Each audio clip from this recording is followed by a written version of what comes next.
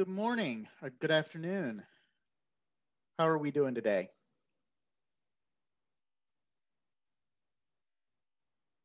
I am tired too. I can imagine. How did the midterm go? How do you feel about it? Um, it was challenging. Mhm. Um, it really makes you think about how necessary it is to know your cases. But in general, good practice, I would assume. What do The you best. mean by what do you mean by it makes you think about how necessary it is to know your cases? Well, with Dr. Matthews midterm, she usually mm, creates scenarios based on cases that we've done on our Mhm. worksheets. So, in order for you to actually understand what the question is asking of you with respect to a particular topic, you have to have an idea of the case, or else you'll be fumbling like, oh, what is this? What element should I be looking at? That kind of thing. Okay, that makes sense. And certainly, as I've said all semester, right? Um, you know, some of my colleagues take a very case oriented approach to the material. I do not. Um, and so, for those courses, certainly you absolutely need to be focused on making sure that you know the cases well enough to be able to identify what authorities are being drawn on. Um, but that's not how this course runs. Um, so here is my one and only piece of advice about post exam management. Okay. If someone comes up to you and starts asking, oh, what'd you put for number 4? What'd you put for number 10? What'd you put for number 16? Just slap them. Just slap them. Do not answer that question. Here is why. Comparison is the thief of joy. And what this person is asking you to do is compare yourselves to them. Because whatever you say, the response you are going to get is, oh, well, I put something else. And one of you is going to walk away from that conversation feeling like a pile of crap. And so, uh, possible that both of you do, right? Possible you each of you convinces the other that they were wrong. Um, so just don't do it. Don't start those conversations, and if someone else tries to start it with you, don't take the bait. Just keep walking, right? Um, so that is my one and only piece of advice on how to cope with post exam anxiety is that the people who want to cope with their post exam anxiety by comparing their answers to yours, those people are poison and you need to have nothing to do with them until they get their own mess figured out. Um, so with that, and I see Cammy's like, I learned this from Form 1, and I'm delighted to hear that. I had to be told by my contracts professor, don't do it. Do not do it. Okay. Um, all right.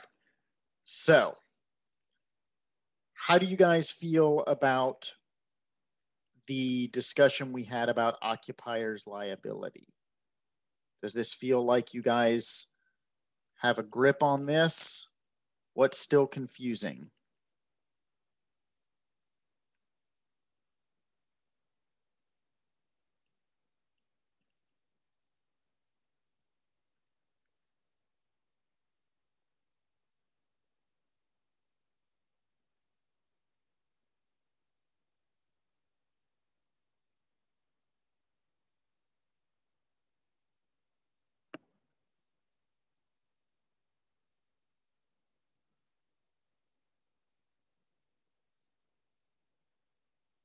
Everything's clear?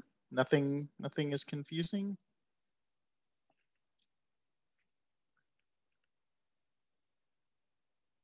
It's okay to be thinking for a second or two, or even longer.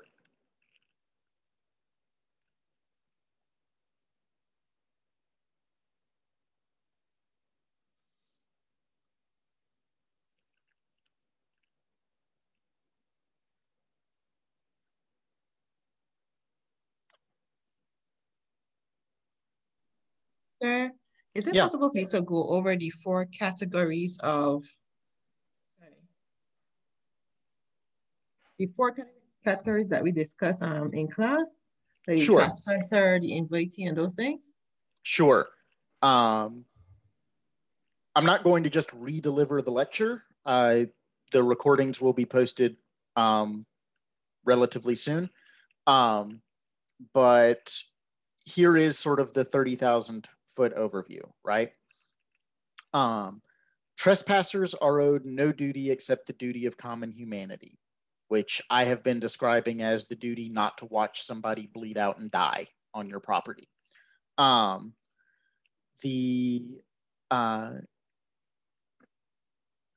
next level of category is the licensee, which is someone who has permission to come onto your property but doesn't really have like a business purpose.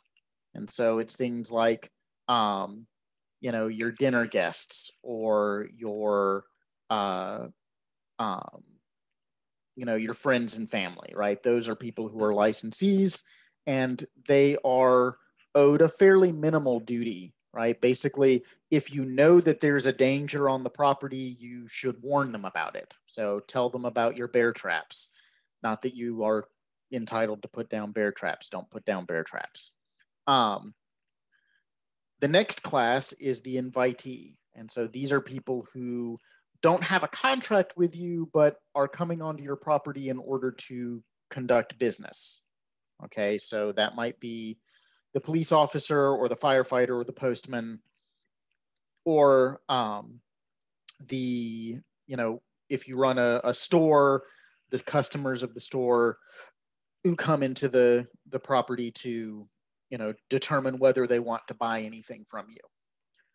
Those people are owed a duty for you to keep the place reasonably free of unusual harms, right? And so this is where a lot of slip and fall cases come from, where the store owner is alleged that they knew about a spill, right? Clean up on aisle 4, and they didn't clean it up, and the plaintiff fell and injured themselves. And then the contractual invitee are people who have an actual contract to enter onto your property. So tradesmen, and hotel guests, right? That sort of thing. Those people are owed a warranty of a safe premises, and there's two different categories, but basically, if you remember that it's a warranty rather than a duty of care, that's the first step in the right direction. The difference in the two categories is going to be relatively minor. Okay. So what does this help? Do you feel like this gives you a better grip? I think it was Nikita who asked this. Yes, sir. Thank you. Okay. What other questions do you guys have about occupier's liability? Sir, on the topic of child trespassers, I was wondering if the child trespasser is owed the same duty of care as the child visitor. The answer to that is no. The child visitor is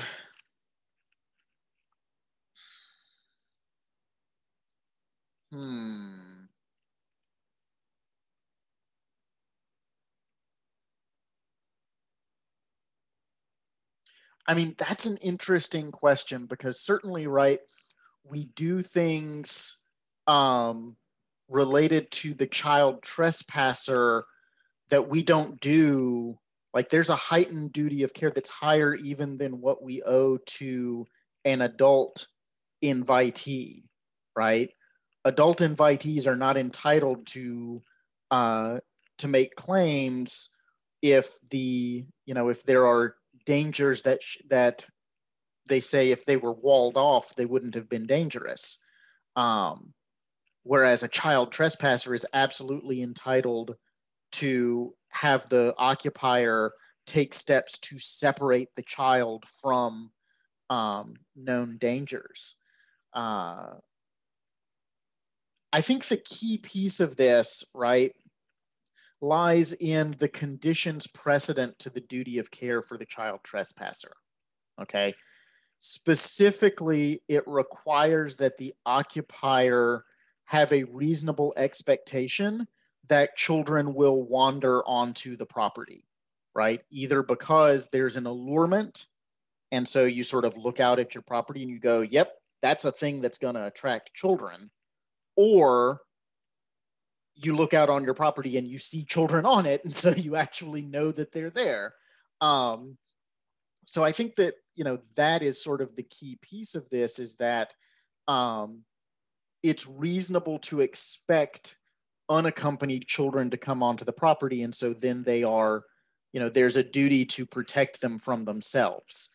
With the child visitor, most of the time, those folks, those children are going to be accompanied by adults. And you, even as the occupier, have the right to say that children are not welcome on the property unless they're accompanied by adults, in which case you don't owe any additional duty to them. So I think, I actually think in some circumstances, the duty to the child trespasser may be higher than the duty to the child visitor, because of the ability of the occupier to exercise control over who visits, right? And to say, no, we don't want these types of visitors.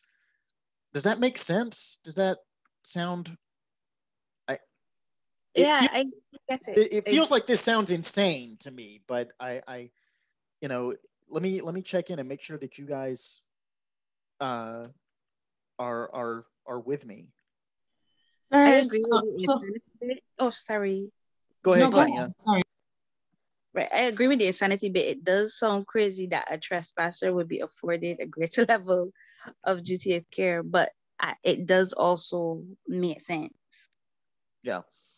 So, and it's specifically because of the child's lack of capacity to appreciate their own danger. And it's, this is, you remember we harped on, and you guys, there were a number of people who were confused about like what constitutes a policy consideration. This is a policy consideration, right? This is a decision by the courts to impose a duty of care where no one else would, where it's not imposed in any other circumstances for this specific narrow slice of circumstance, right? I think that's a really helpful way for us to think about this. Is that this is a court that is, the court's engaging in policymaking. And it also helps us to understand why the statutes deal with this as well. So that's an example of the legislature engaging in policymaking to override the court's policy choices, right? So, okay, what other questions do you guys have about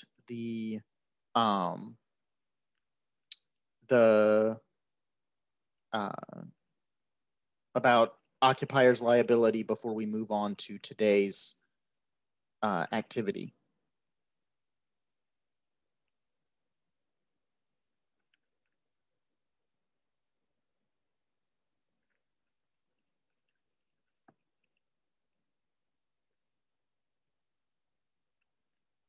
Nothing else?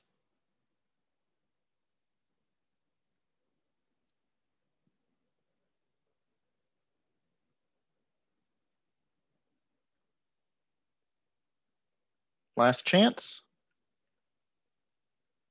Okay. So this week we're going to be talking about remoteness. And the task that was posted on the tutorial was to write a fact pattern that fails each step of the remoteness analysis, right? All 3 steps that Professor Dworkin identifies.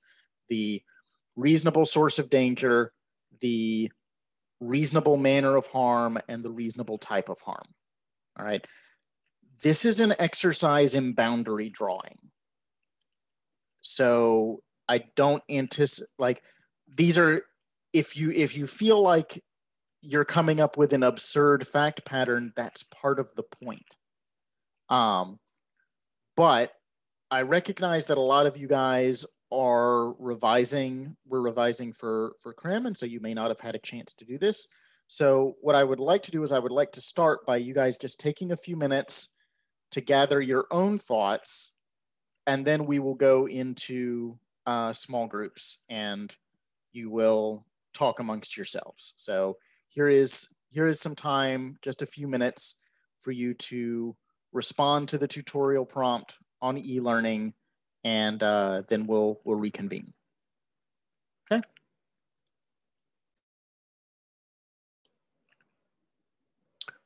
Okay, so let's reconvene. You guys have had a few minutes to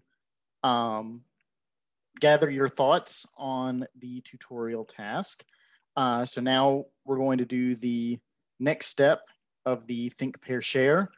And we're going to go into breakout rooms just so you guys can discuss what you came up with one another. And remember that the key piece here is to make each other's fact patterns better. So you should ask the question, how does this fail the this particular piece of the puzzle? And that's going to take a few, and that may take a few minutes. So we'll just step into the breakout rooms and take care of that. So there's 7 of you guys. So that's going to be 3 rooms, and one room will have 3 people in it. So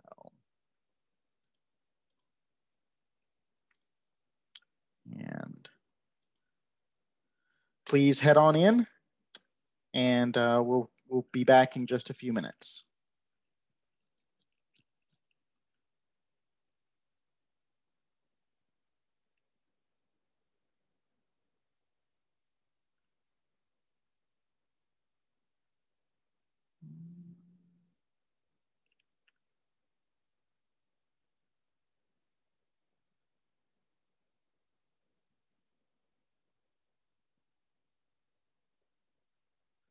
Alicia, are you okay?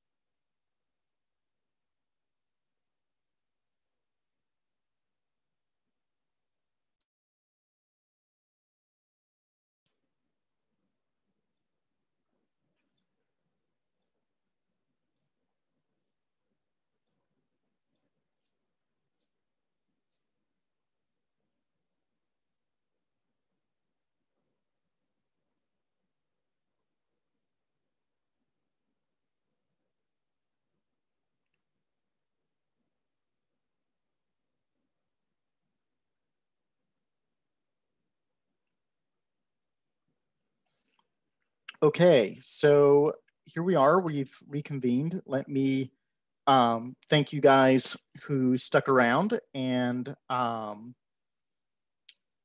me start by apologizing to Ravi, who was the only survivor of the group of 3. So Ravi, why don't why don't we hear from you second, so that you don't have the mortifying issue of having to go first. When we hear from someone else first. So, and again, remember that the goal here is to present your partner's work. So would someone from group 2 or group 3 like to go first?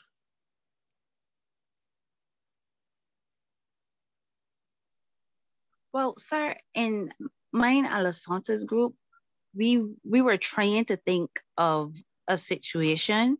We didn't really get very far though, but we had two things. First, she came up with there was a house with an electric fence and like a lot of security measures, but in particular electric fence. What I was thinking was perhaps a nail happened to just be on the outside of the electric fence, or a nail or just something metallic and long, and then someone walking by stepped on didn't touch the fence, but stepped on the other metal thing and got electrocuted because of that. I think that would fail the first part of the reasonably foreseeable. Okay. Part. I think you're onto something. Explain to me how this isn't a reasonably foreseeable source of danger. Because also there were signs saying like, don't touch the fence. The fence is electric. Right. And because I guess I wouldn't expect for there to just be like a metal thing or a nail or whatever, just right. We expect an electric fence to sort of be a fence. We don't expect it to be a fence and then also random, protuberances out beyond the fence, right? So that I think is a useful and interesting piece of the puzzle. Yeah, I think that's a helpful piece of the puzzle. So now let's move on to the manner of harm. How is this not reasonably, I guess for sort of the same reasons, right? That the fence, we don't expect fences to extend beyond themselves. Where I'm a little concerned is the type of harm. So can you explain to me how the type of harm isn't reasonably foreseeable under these circumstances? Oh, fair enough. I guess it would be because there's an electrocution and there's an electric fence. Yep. And these are both harms to the person, right? Right. So in order to add to this, to make this, maybe fit to fit the call of the assignment, which is to write a fact pattern that fails the remoteness analysis, we would have our plaintiff, when they step on the nail and electrocute themselves, they fall down a hill, right? And knock over a fruit vendor's cart.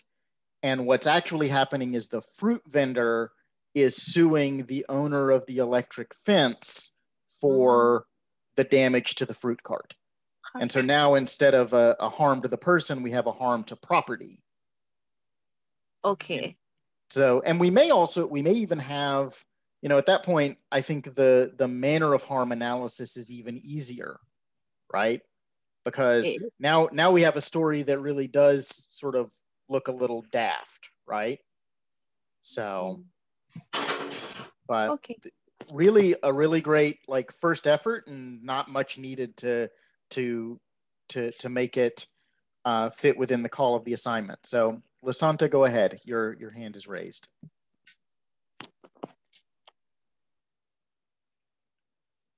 Lasanta? Right. Hi. Good morning. So the actual fact pattern. Hi, good morning. So what about in a case where I live in an area where there are no children and children have lived in this area for like, say, over 30 years and no child passes in the area. But this 7-year-old child, and it's possible because somebody that lived near me, the child ran away. And this 7-year-old child just happened to run away from their parents and they run into my neighborhood.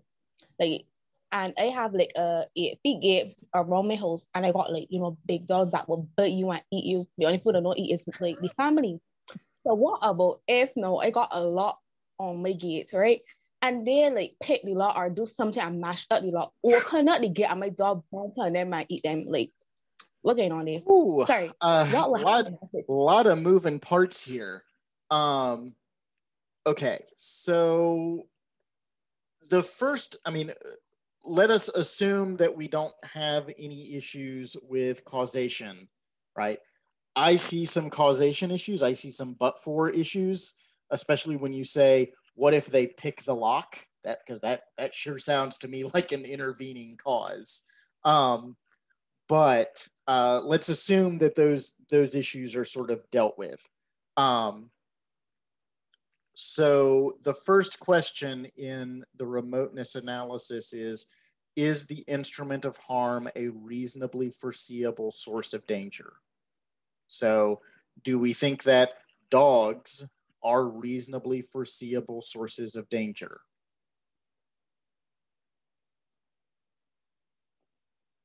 What do we think? Sir, yes, but I have a big gate, a big gate with a nice fancy lock that this child unlocked. So, sir, yes, but I put like steps in place to like, you know, avoid harm to. You're absolutely right that the fact pattern as you've written it probably avoids liability because there's no breach of duty and there's an intervening cause, right? But we're asking the question about remoteness. And so we're going to assume that those issues go away for some reason so that we can deal with the hypo as it's presented. And I keep coming back to this because you guys keep giving me dog bite hypos. Dog bite cases present a particular issue with remoteness where the breed of the dog matters and the history of the individual dog matters, right? So some breeds are just seen as inherently dangerous, and those breeds are reasonably foreseeable sources of danger. Other breeds are not seen as inherently dangerous, but the individuals might be, right? So you can have a vicious Labrador Retriever, okay? Even though most of the time, the most dangerous thing from a Labrador Retriever is that it will lick you to death. But you can have a vicious one, right? You can have one that bites. And if you know that you do, then that dog is a reasonably foreseeable source of danger. So the way that you've written the hypo, I'm not sure that we fail the first step, okay? Because remember, that's the question here is we want to fail the remoteness analysis. But I think that just a very small tweak where we say, look, these are not dogs that you've trained to, bite people and eat them, right? You're not a James Bond villain. These are just your pets, and you don't have any reason to think that they would engage in that sort of behavior.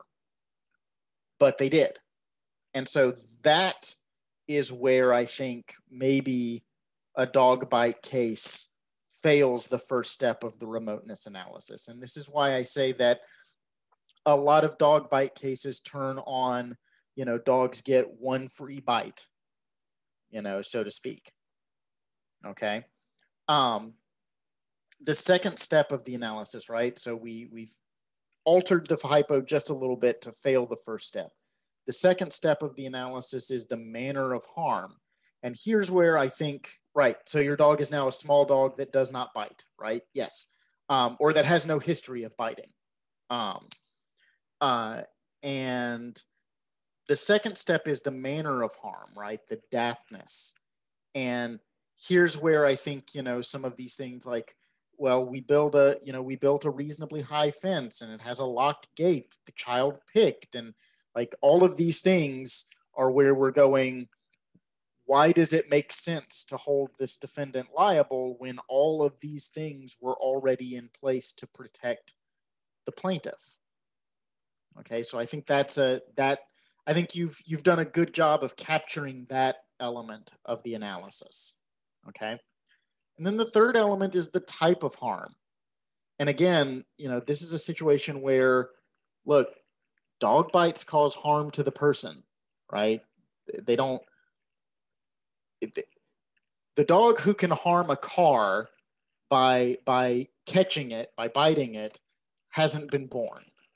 You know, but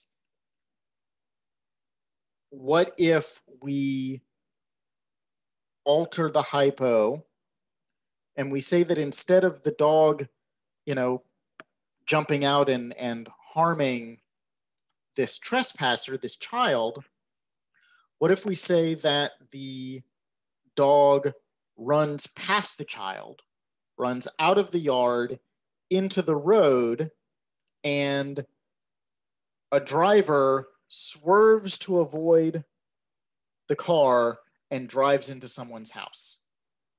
And now the homeowner and the driver are suing the dog's owner for harm to their property. Do we think that's a reasonably foreseeable type of harm under these circumstances? Maybe. I can see an argument for both sides. Okay. So does this make sense? Do we feel like we've got a grip on this?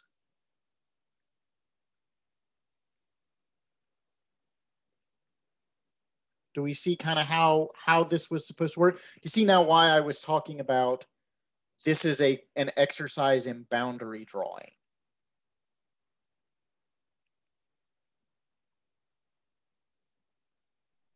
Sir, I think I have the first two elements, but the last one, the type of harm, I don't think that I understand.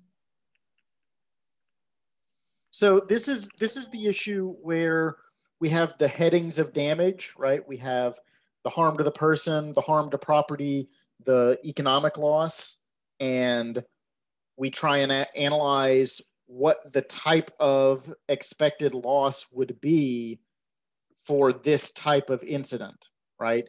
Do we expect that when someone's dog gets loose that they're going to harm people's persons or people's property? Well, probably we think they're going to harm people's persons because we think the danger of a dog being loose is that the dog is going to bite people. We don't necessarily think that the danger of the dog being loose is that they cause people to drive into houses.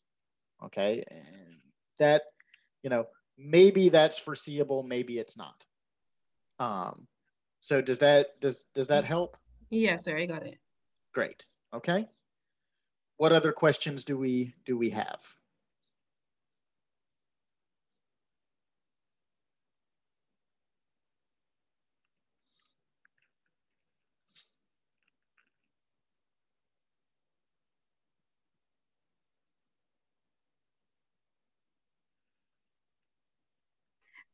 So, sir, what if it was a boy, he come into my gate, he come into my house after he picked the gate, right? And like I had this thing dig out to, I don't know, it just a thing that dig out to like to 4 feet. And the child like dropping it and hurt himself or whatever the case is. Like what happens there? Well, it's possible that this isn't, it's possible that this isn't a negligence case. It's possible that this is an occupier's liability case, in which case the negligence analysis is not going to apply, right? In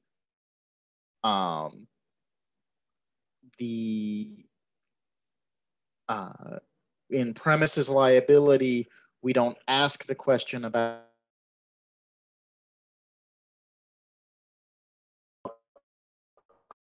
causation and remoteness, we just ask about that. Okay. So that the answer to your question is, I think that this is likely to be a that piece of the buyer's liability analysis rather than under the negligence analysis. Okay.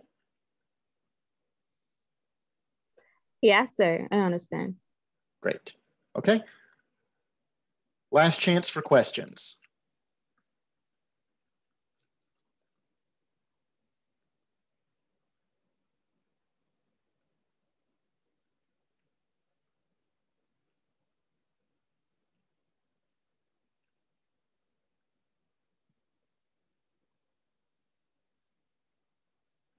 No other questions. Okay.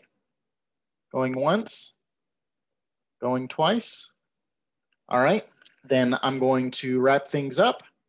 I will see you guys tomorrow, so take care. Bye. Bye.